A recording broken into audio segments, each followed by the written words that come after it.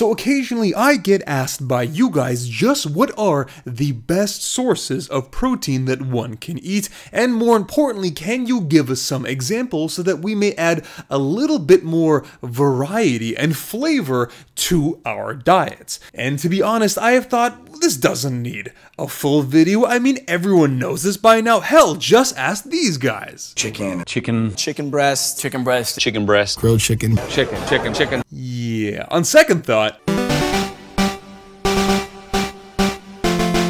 so for the purposes of this video, we are going to evaluate the quality of these protein sources through 3 different quantitative metrics. Number 1, from the overall quality of the protein source itself, there are so many ways to analyze this. You know, you can look at things like absorption, bioavailability, amino acid profile, specific, amino acid concentrations of things like, leucine, for example. There's a lot of different things to take into consideration, so it would be nice if there was one magic number, one magic score which could summarize all of this. Fortunately, there is. We are going to be looking at the Protein Digestibility Corrected Amino Acid Score, or the PDCAAS. This is a really simple way of essentially evaluating the quality of a protein from multiple various aspects, such as how your body actually utilizes it, and absorbs it, and the actual overall bioavailability of that protein source, and in addition, the overall amino acid profile. Because if you can absorb a protein, but it's only got, half the amino acids your body actually needs to put on muscle, well, then it doesn't really matter. Number 2, we are going to be looking at secondary nutrients in that protein source, things besides protein that is found in that food, such as fat, carbohydrates, sugar, fiber, saturated fat, all these different things. And finally, the third and probably most important factor we are going to be analyzing, the overall cost of the protein. And by the way, we're going to be using a calculation throughout this video to just, overall simplify things. We are going to be looking at grams of protein per dollar spent. Whether you're looking at a kilo of chicken, a pound of steak, a can of tuna, overall, throughout this video, I have already done the math and broken this down for the overall number of grams of protein you get per $1 American that you spend. Okay guys, welcome to my new sexy filming studio, and by that I mean I just moved the whiteboard into a different room. The benefit of me now doing these videos in this room is that Jordan can let me know if I'm ever like, oh Igor, you're not looking as big as you need to be for this shot. Don't worry, emergency pump. Now, with that being said, our first source is...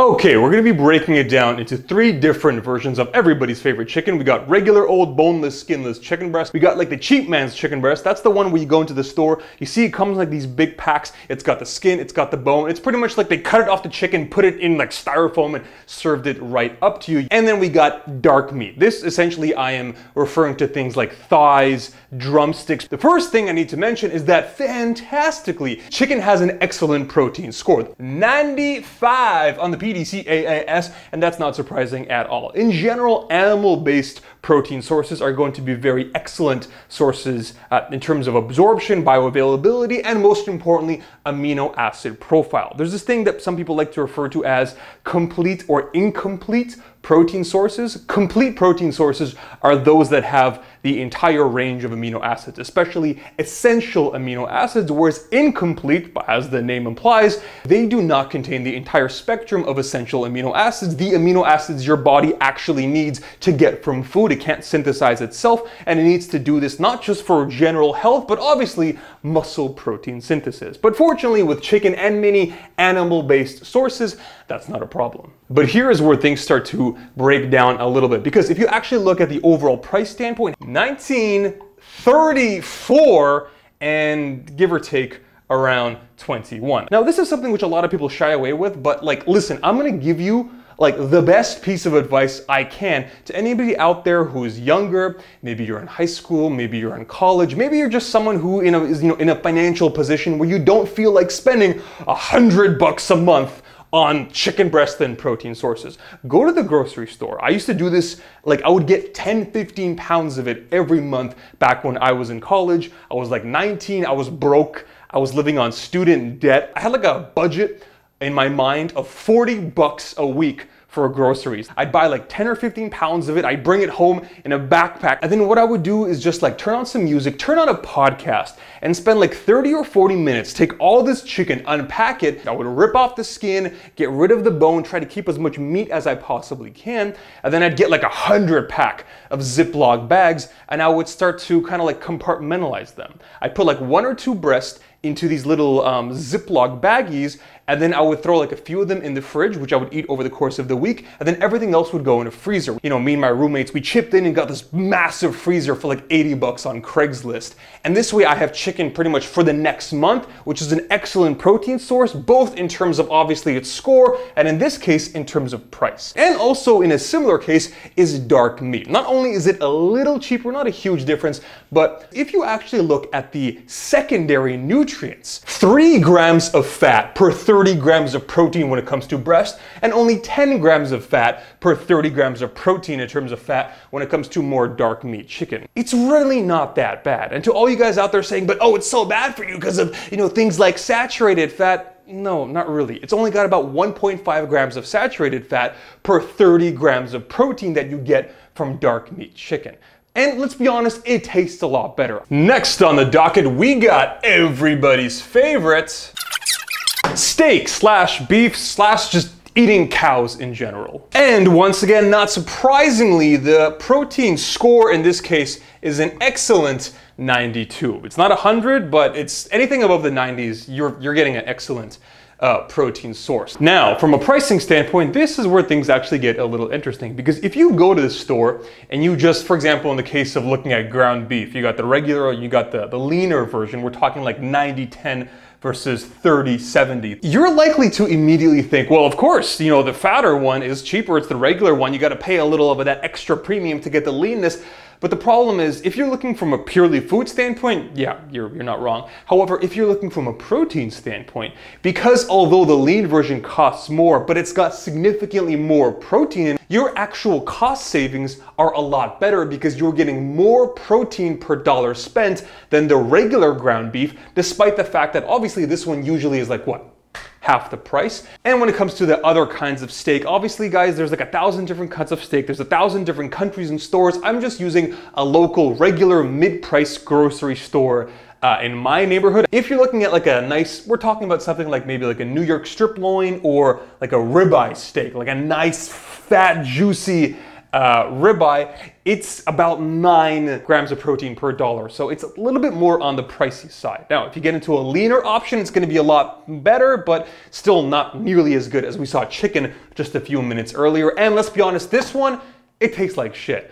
This is where, to be honest, this might be a little bit of a controversial opinion, but in my opinion, especially when you are eating to kind of, you know, mitigate fat gain or ideally fat loss when you are cutting, steak and, you know, cow in general actually kind of starts to fall apart as a protein source, because 15 grams of fat per 30 grams of protein for lean ground beef. It's funny because like that's the leaner version, and honestly, it's not even that lean. Ground beef, 62 grams of fat. A 2-to-1 ratio of fat to protein, it's not even a protein source. It's a fat source with some protein sprinkled on top. You just might as well literally just get rid of this out of your mind right now. Steak, the kind of good kind, we're talking like ribeyes. Again, it's actually unfortunately a relatively similar issue with 27 per 30. It's almost a 1-to-1 ratio of fat to protein. You pretty much want like a 1-to-3 ratio of fat to protein, meaning that there's like 3 times more protein than there is fat or carbs or anything else we're gonna list on this video. In this case, being a 1-to-1, it's, for me, like it's not ideal. Again, unless you are someone who might be bulking, who is okay with having a higher fat intake, especially if you're on a high fat diet, such as like the ketogenic diet, then this is fantastic. But if you're someone like me, who wants to kind of mitigate his fat intake, especially when you are cutting, which I'm doing oftentimes for half the year, this becomes kind of problematic. Fortunately, when it comes to the final steak option, it's a lot less fat, making this a much more reasonable protein source, aside from the fact that, again, it tastes like crap. I disagree. Next up, now we're going to get a little bit more creative. Fish, or just in general, seafood. Now, once again, because we're looking at an animal-based protein source. The protein score is overwhelmingly very good. It was kind of hard to find actual sources for this, especially for each of these individually, but it seems like in general, seafood and fish is again similar to beef, somewhere in the low to mid 90s. Now, when it comes to the cost effectiveness, this is where things start to break down a little bit. First things first, everybody's favorite tuna. We are talking about not the fancy one that you get at like the seafood butcher shop. No, we're talking about regular old canned tuna. From a cost standpoint, 22 grams of protein per dollar spent. Again, this could fluctuate a little bit, but that is overall very good. And most importantly, this is probably one of the only sources on my list which is almost purely protein. It's got literally 0.5 grams of fat per 30 grams of protein, and obviously pretty much nothing else. Zero carbs, zero fiber, you name it,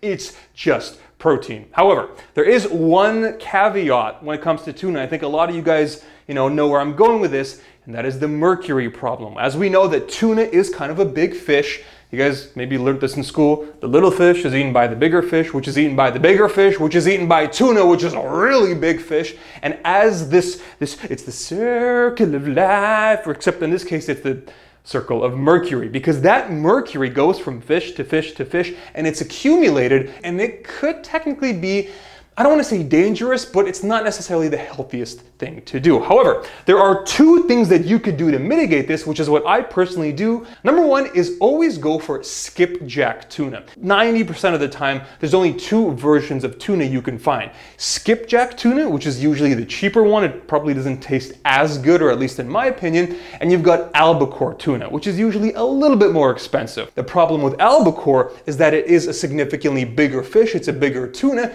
And again, that's going to accumulate a lot more mercury. 3 times more mercury, actually, to be exact. So if you can always go for the skipjack option and just try to limit it. I'm not saying eat tuna every day, but at the same time, I'm not telling you that you should never touch it. You're lucky if you can get 1 can of tuna per month. No, you're going to be fine. Me, for example, in my personal case, I'll probably have anywhere from 2 to 3 cans of skipjack tuna per week. I put it in a salad, I put it in sandwiches, I put it just random stuff. Like, I'm a big fan. It's cheap, it tastes good, why not? And as long as you limit yourself and kind of opt more so for that skipjack option, you're gonna be fine. And you should, because as you can tell by these numbers, it is a fantastic source of protein. Okay, next up, we got some more traditional fish. We got salmon and tilapia. There's 1,000 others I can talk about, but I think these two are very popular. Right off the bat, it's a little expensive. I mean, you're only getting about 9 grams of protein per dollar spent, which is not that great. And tilapia is fortunately very good from a fat standpoint, coming in at 4 grams fat for 30 grams of protein. Tilapia overall is a very good fish. The only problem is that a lot of people don't want to eat it all the time, and it's a little pricey. Salmon, on the other hand, is a little bit higher in fat, coming in at 19 grams of fat per 30 gram servings, which is a big reason why a lot of times people don't necessarily eat salmon as a protein source, particularly when they are cutting. However, this, I think it is a little over-exaggerated because it's still not a crazy amount of fat, and this is very healthy fat. These fat is very little of it is saturated fat. The majority of this fat is actually coming from poly and mono unsaturated fats, which some people like to refer to as the good or the healthy fats. So it's still a very excellent, healthy protein source, which I do recommend people try to include in their diet if they don't mind a slightly higher fat intake, and obviously somewhat of an expensive price tag. Now, this last one, this is where we're gonna get really creative, and this is interesting, bear with me.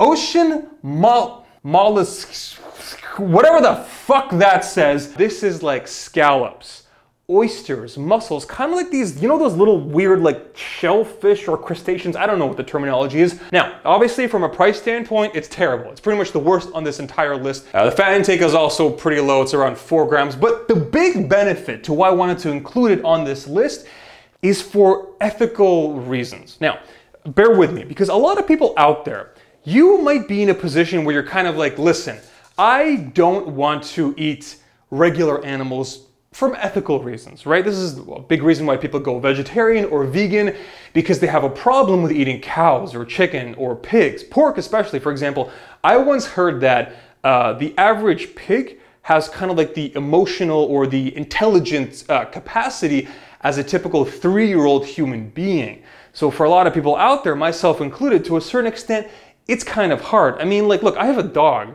Like, I love my dog. Like, look at her, she's adorable. She is similar in terms of intelligence and emotional capacity as a typical, you know, in the case of a pig, and it might make it somewhat difficult for me from an ethical standpoint to consume those animals. Now, again, this is totally up to, you know, your personal ethical beliefs, the individual. I'm not trying to say anything, but if you're an individual who might have an issue with that, however, you don't feel like becoming a full-blown vegetarian or vegan because you don't want to survive on nothing but, I don't know, broccoli and tofu for the rest of your life, you want to still consume animals, maybe these might be kind of a compromise. Like, look, I don't want to insult the precious little scallop, but like, what the fuck? It's one step away from pretty much being a vegetable. Like, I get it, they are still animals, but it's kind of hard to compare an oyster or a mussel to a pig. So I know that this is kind of a weird reason to include these on the list, but if you're someone who does take this seriously, this might be, you know, a decent compromise for you. All right, next up, lentils, buckwheat, beans, TVP, which probably you guys don't even know what that is, but we'll get to it in a minute, and tofu. Pretty much we're looking at non-animal based protein sources or side dishes, whatever you want to call it. Now, right off the bat, you guys might be thinking, Igor, I don't care about this stuff. Like 2% of your audience here on YouTube is vegan. Just skip this crap. No. A big reason why I included this is because it is cheap as shit. Buckwheat and beans and TVP has almost as much, if not more, protein per the actual dollar spent, as opposed to things like chicken breast, the very holy grail of like the cheap man's bodybuilding. Now, that being said, before you guys start celebrating, especially you broke guys in high school and college, you think like this is the answer to my prayers, there is kind of a big problem. The protein quality score is not that great. I mean, we're talking a solid 30, 35, 40 points, in some case lower than pure animal-based protein sources like fish, chicken, and beef. Essentially, yeah, it's got a lot of protein, but number one, they're incomplete, and number two, your body can't necessarily absorb and utilize it as it could if we're looking at an animal-based product. And this is the second and very big problem. There is so much other stuff in these foods because at the end of the day, they're not protein sources, they are fiber and carbohydrate sources, which happen to have other stuff in them as well, other stuff like protein. And the other problem is, I don't know how anyone could ever cut on this. When you are cutting, the whole point is trying to maximize protein and maybe not minimize, but mitigate other calories, particularly from carbohydrates and fat. As someone who has to diet on like 2,200 calories, I don't know how you could possibly do that unless you A, up your cardio, or B, reduce your fat intake to like nearly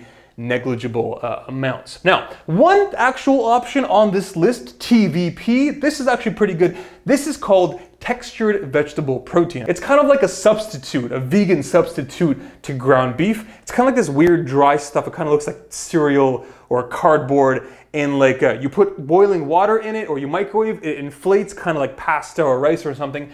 And then on its own, it doesn't have much taste, but if you put it in food, if you put it with sauces and stuff, it's actually not bad. And unlike the other options on this list, it's pretty good. From a price standpoint, its protein quality score is a little bit better than these options, but obviously still not as good as like chicken or tuna or something. And the amount of carbs is actually not too bad. This is something which even to this day, even though I'm not a vegetarian, I'm not a vegan, I'm none of that stuff, I still sometimes do cook with it. It's not bad if you know how to work it, and it costs like, it's like $5 on Amazon, and it'll last you a long time unless you're guzzling it down. And the last one I had to mention is tofu. Cost effectiveness, not that great. Protein quality, not that great. And it's also got a pretty good amount of fat. 15 grams for every 30 grams of protein. Again, it's not bad. And I've cooked with it before, and I can make some pretty damn good teriyaki dishes, especially if you have the firm kind of protein. But as a primary protein source, unfortunately, it seems like the name of the game when it comes to vegan sources is that it's doable, it's not impossible, but it's kind of hard. Next up, eggs, pretty much the world's most standard cliche protein source when it comes to bodybuilders. That being said, there are still a few little issues. But fortunately, one of them is not protein quality score, because eggs actually have a perfect 100. The actual protein PDCAAS score, the way it was essentially designed, they had to set something as essentially like the reference point for everything else, the highest value, and that value actually is eggs. Eggs come in at a perfect 100 on this score. In terms of a protein quality standpoint, in terms of absorption, bioavailability, amino acid profile, eggs are fantastic. They are pretty much the best thing, one of the best things you can put in your body in terms of overall protein quality. Here in Canada, where by the way, grocery prices are actually kind of expensive compared to America, so for you guys this might be even better. If you were to go with egg whites, this is where things start to break down a little bit, because if you were to buy like 12 or 18 or whatever eggs, and you're essentially throwing out half the product that you pay for in terms of the yolks, kind of sucks, because now you're losing what you kind of paid for. In this case, it brings it down to 16, which actually isn't that good. Now, the other sort of pseudo problem is the fat intake. Now, again, a lot of people can get into this. This is a crazy debate in the nutrition and fitness world that's been going on for years. Are eggs bad for you? You know, in terms of their fat intake, in terms of the fact that one egg has about 124% of your recommended daily intake of cholesterol. People are going to argue and say like, oh no, that's not the same. It's not the same as cholesterol you'd find in like burgers and KFC. You know, there's the whole, good cholesterol versus bad cholesterol. Are eggs healthy is a crazy topic that's been being debated for years now. So for the purposes of this video, we're not going to get into that. If you don't want to do that, you don't want the fat, you don't want the cholesterol, feel free to just get egg whites, which by the way have 0 cholesterol. However, when it comes to regular eggs, 25 grams of fat is kind of an issue. This is a big reason why for me, when I'm cutting down, especially in the summers, usually if I do have eggs, I'll have like 5 whites and then 1 whole egg, and I'll kind of mix it in just to give it a little bit of that, that good egg yolk flavor. Dairy, we are going to be specifically looking at regular old 2% milk, 0% skim milk, Greek yogurt, specifically the 0% fat variety, and finally just cheese in general. Now, from a financial standpoint, dairy is actually not bad. Coming in somewhere in the 20s, the real benefit is that similar to eggs, the majority of dairy sources are actually a perfect 100 when it comes to the overall protein quality score.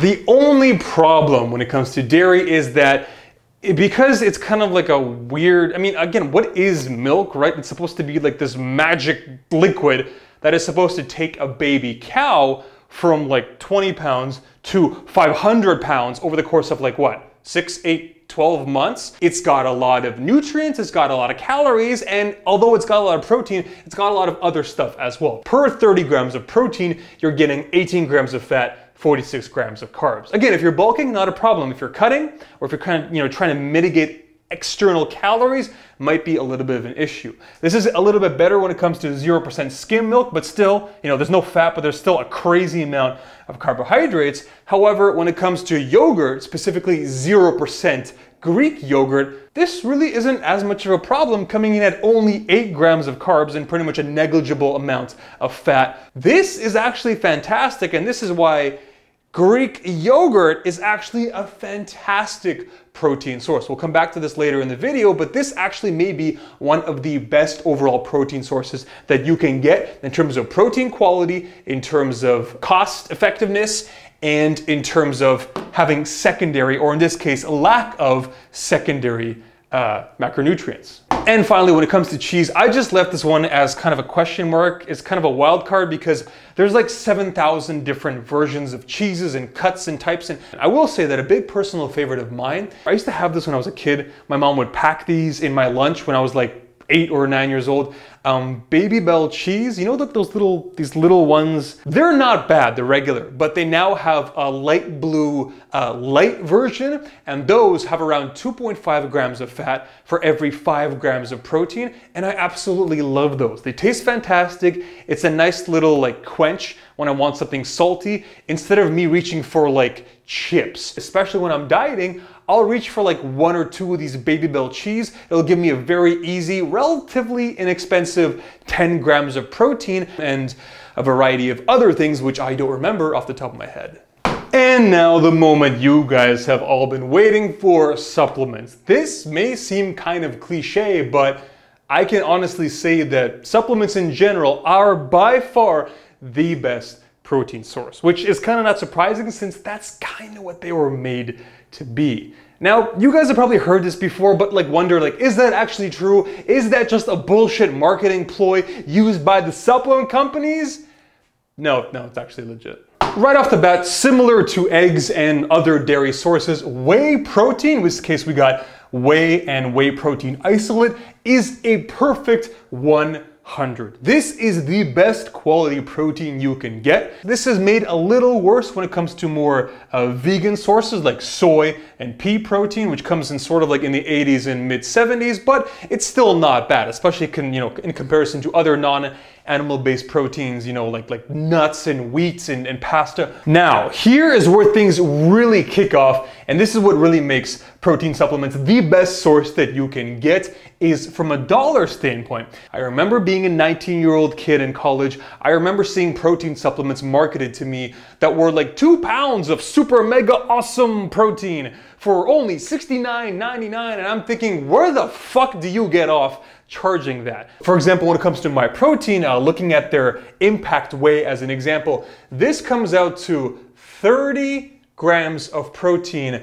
per dollar spent. However, that scared my dog. If you use my discount code VITVIP and get yourself a staggering 40% off, this actually lowers all the way down, or in this case increases, to 50 grams of protein per dollar spent, which when you combine that with the fact that there's very little other stuff, very little carbs, if any fat, and a perfect 100 PDCAAS, whey protein is, at least on this list, the highest quality, the most bang for your buck protein source that you can get. Now, when it comes to whey isolate, which has a little bit less carbs and fat, if you're someone who is really focused on cutting down excess secondary macronutrients, maybe you're dieting, maybe, whatever reason you may have, this is still pretty damn good, coming in a little bit less at 46 grams of protein per dollar spent. When it comes to soy and pea, this is actually even better, 62 grams of protein per $1.51.